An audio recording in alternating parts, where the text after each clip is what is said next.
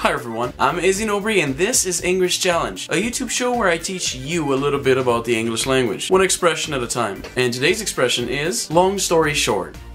Traduzindo literalmente, long story short significa apenas história longa, curta. O que parece um estranho paradoxo. O que a expressão realmente significa é resumindo a história. A expressão é geralmente colocada entre uma longa explicação de alguma coisa que aconteceu e a conclusão daquela história. Vamos aos exemplos. I would love to go to World Cup, but I didn't plan ahead, I didn't save money, I didn't get vacation time at work. Long story short, I'm gonna have to watch the games here on TV. Um outro exemplo. Você descobre que um amigo seu não está mais namorando a garota que ele estava namorando. Uma resposta que ele poderia dar seria: We're both really busy with work and we've been fighting a lot, so long story short, we're not dating anymore. Entenderam mais ou menos como funciona a expressão? Long story short, uma forma de resumir uma história longa. I realize today's video is a little bit on the late side. I try to put videos out every Monday, Wednesday, and Friday, and it's really past midnight in Brazil right now, so this video is technically going on Thursday. It's just I've been having a lot of issues with my internet connection. It took me hours to finally get everything sorted out. Long story short,